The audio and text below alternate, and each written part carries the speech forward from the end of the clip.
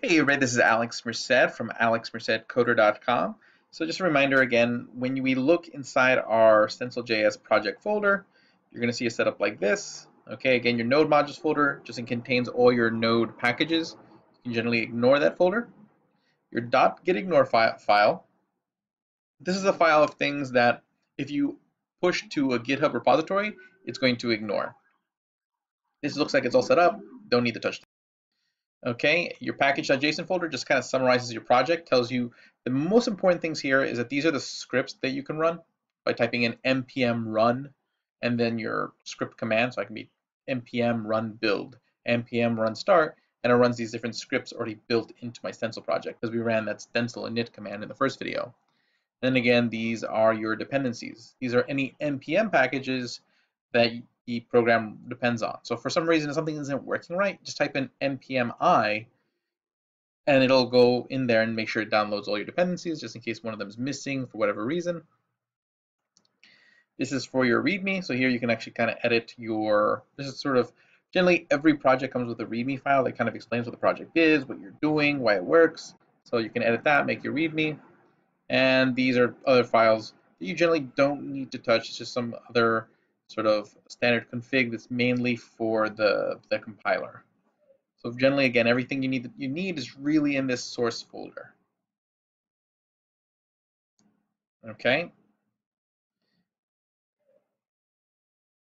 cool. And then again, pretty much all your work will be done within this, because basically your index is really all in this app root. So your whole website's in this app root component.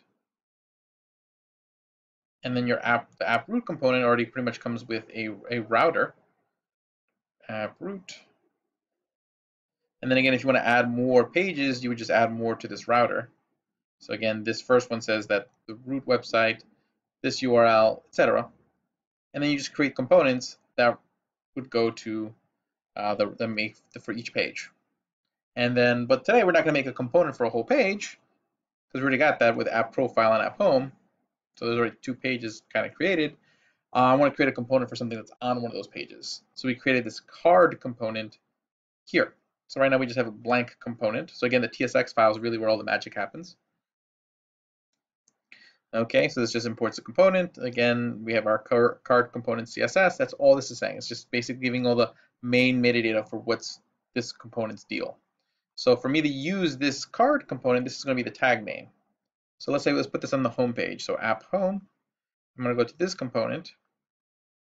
And I am going to, right here at the bottom, okay, I'm going to do it above this route link. Okay, and what all this is doing is just saying that, hey, when you click on this button, you're going to trigger this route, this specific stencil route. So you're not going to trigger the route that might be programmed into your server, but the specifically stencil route that was defined in the app root component. So above that, I would just put in my card, or was it card comp, card comp. And then you have to, it's a closing tag. It's a self-closing tag, so you just do it like that. Okay, and there you go. So now all I have to do is go out there and create the component. It should show up there. Okay.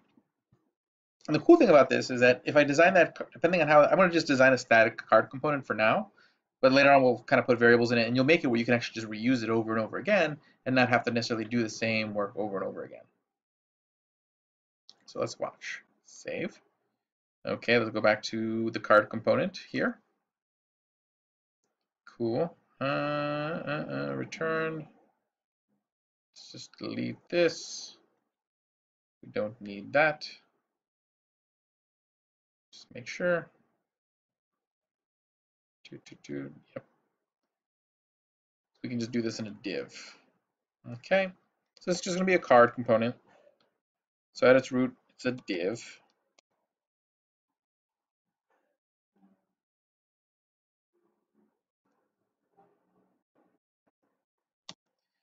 And in this div, we'll have two more divs.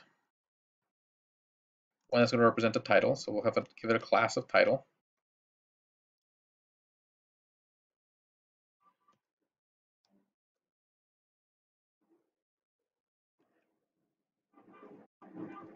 And another div just for the generic text. Cool. Okay, we'll make these, just leave it at that. Actually, we'll just say leave here test.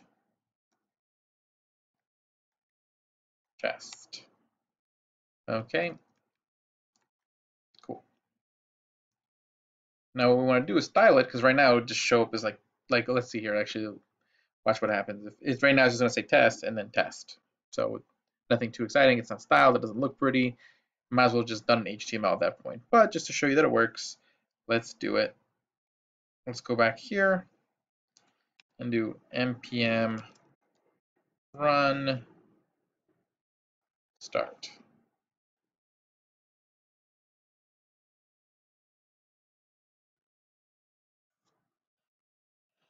And it'll kickstart that. Bring up again. It's building everything out because again, it's a compiler. This is not rendered at runtime.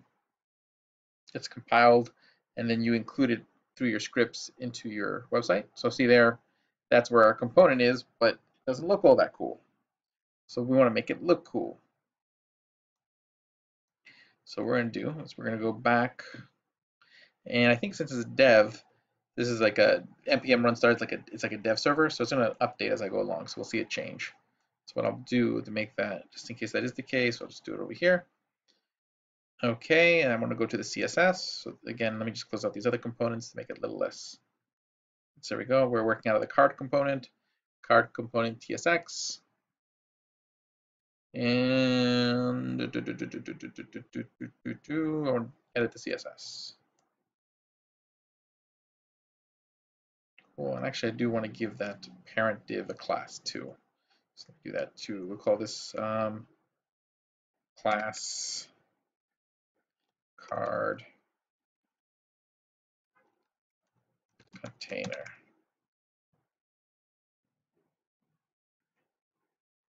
Cool.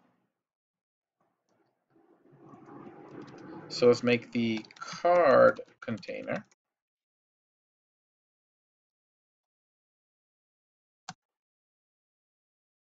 And let's make that display flex.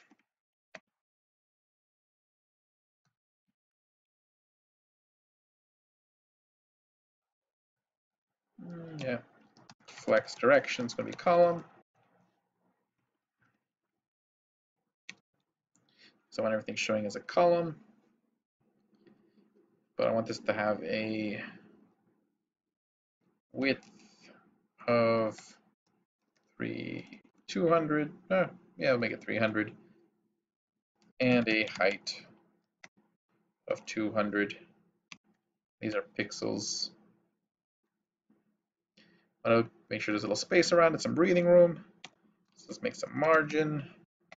Say 10 pix. Okay, a little padding on the inside. We'll say make that 5 pixels. Then we'll add a border.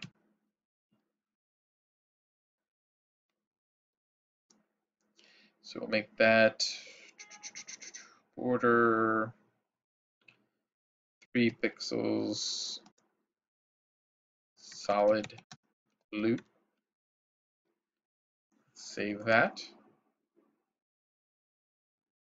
Okay, so see, we can see the change already.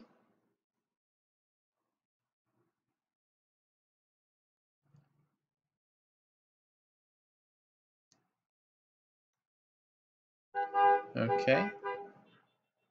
Then I think what was the class here? Title. So let's go change that. Class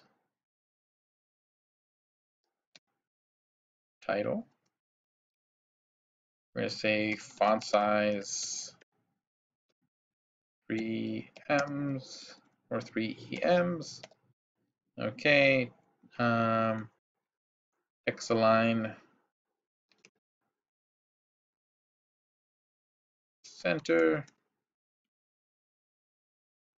Color of the font will be blue.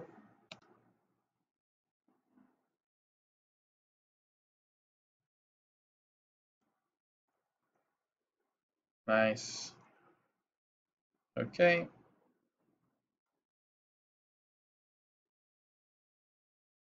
All right, we're gonna go back to VS Code. Not this one, but this one. Okay, and then I want all the divs that are in the card container. So card container div. I want them to all have text align center. So that way all the text is centered.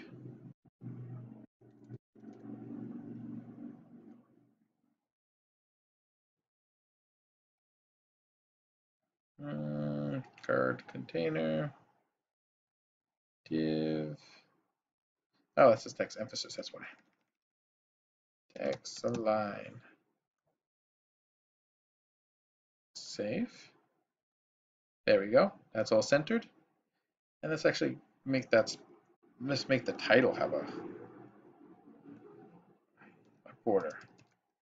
Border, 2 pixels, I think dotted. Yep, dotted, red.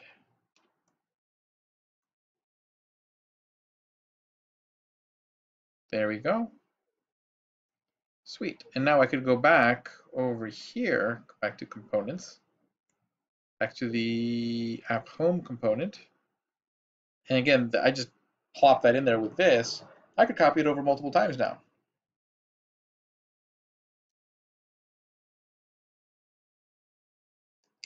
Save.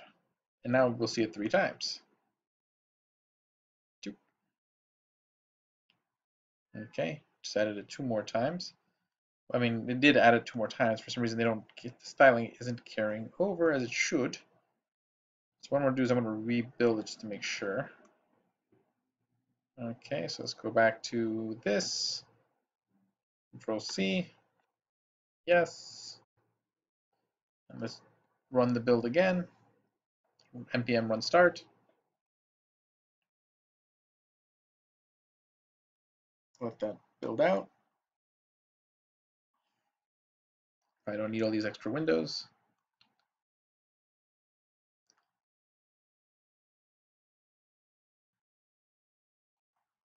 Yep, see, they all look identical. So in this case, I could just make as many of these cards as I want really quickly with very minimal work, which makes life a lot easier. Okay, and I mean you could do this with like for loops and a templating engine. This could make it even easier. Okay, now this is not really all that useful if they're all going to say test and some random text. It would be much nicer if I could make each one say a different thing. We will explore that in the next video. So I'll see you guys in the next video. We'll talk more about it there.